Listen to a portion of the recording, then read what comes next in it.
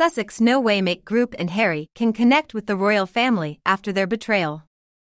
Hello and welcome to Royal Family News. Use the YouTube channel.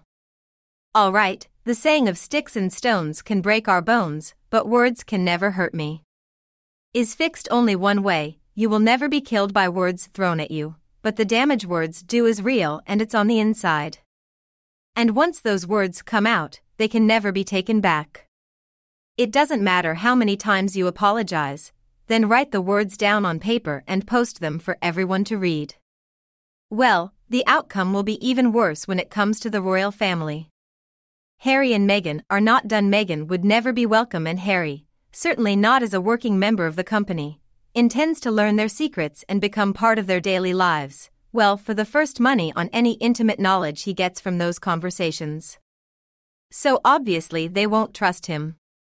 But at the same time, Harry may be treated with some affection if he returns to the UK as a divorced and possibly broken man as well. Someone who wanted to do his best to fix his reputation as a cheat and a liar, but who could never just undo everything he's done if he could stop whining, and instead if he could eat a big old slice, a humble pie, and does a good job among the people he claims to want to help.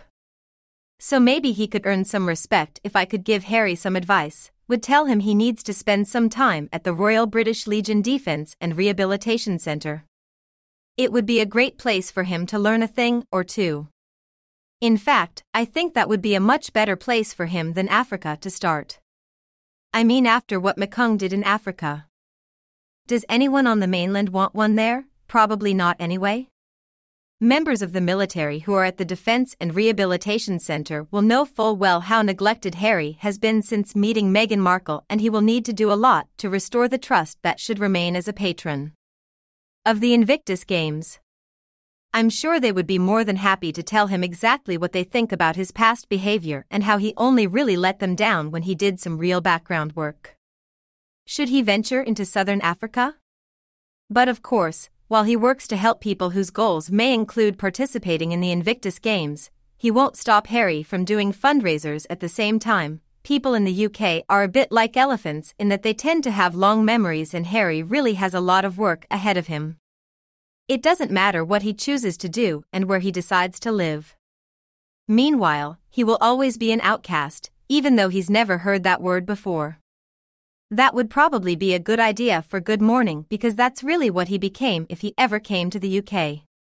Casey, again, I guess you would think people would appreciate that because a lot of people would get very polite, but of course, Harry is so stupid and socially oblivious that he wouldn't understand that English people are just nice and polite to people. They despise what has been shown cannot be invisible, and Meghan and Harry have already shown who they really are. The havoc they caused cannot be hidden. If they return and are accepted by the royal family, then many people will vote for a republic, and many people will never dare to support the monarchy again. I fear it would mean the end of the monarchy if he was allowed to return as if nothing had happened. People will never accept them back. It's true now. Maybe Harry alone, if he gets rid of Meghan Markle, maybe he'll have a better chance, but I'm not sure. Unless, of course, he can't help being seen for a while. Montecito idiots would like the idea that they've done too much damage to be part of the company. Again, there's nothing stopping them from returning to the UK, but I suspect they wouldn't be welcomed by the palace or people in general. Both really taint the monarchy with their connection to it. Thank goodness they are former royals and no longer welcome. They should just fade into oblivion and leave the monarchy alone once and for all. No one wants to hear them except a few delirious sugarheads who form a tiny fan club, nor is it for them to make a truce. They are the ones who launched this all-out war against the British media, the British people, the British monarchy, and above all the royal family. The only decision they can make on their own is to stop their attacks.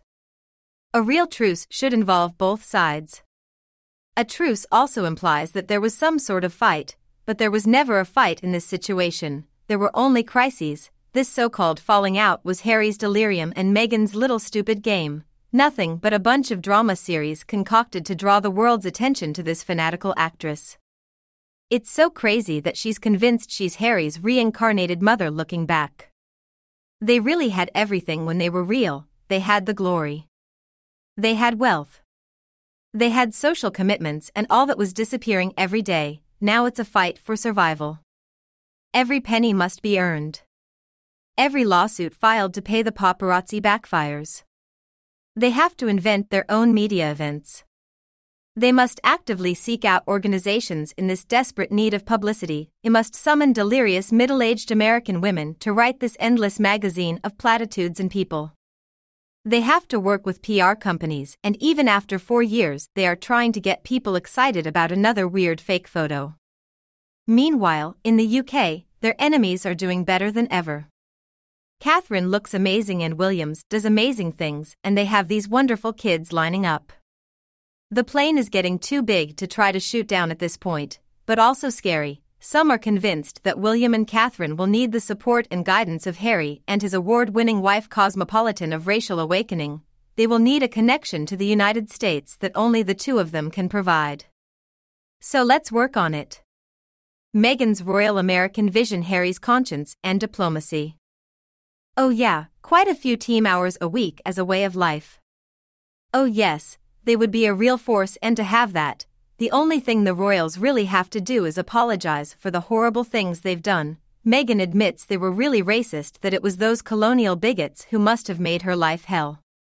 They must recognize the global contributions they have made to support Britain and the people of color. They need to restore their royal office and everyone's allegiance. And then we can start all this mess all over again. We don't have to make their decision. I see no way for them to be part of the royal family, and I think very few people, if anyone in the UK, would attend some sort of event where they represent the monarchy. Most people would prefer just seeing them fidgeting in the dark, preferably as far away from the UK as possible up to this point of the wedding. The only thing we can really predict these two will do is something that will piss people off and hurt their feelings. Since calling for a truce doesn't really fall into that category, I think a big no is the answer to that question instead. The most interesting question to me is how they ever believed it would help them to be so cruel, to be so vile, to be so disrespectful to others, especially when they offered lies to do so. And then, with each display of more lies as things got even deeper for both of them, we were treated to another onslaught. I mean, how stupid can two people who are clearly too stupid to seek the truth be?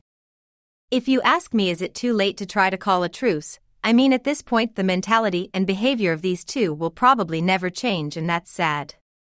What do they think would give them the right to call a truce? At this point, a respite is when two groups decide to rent.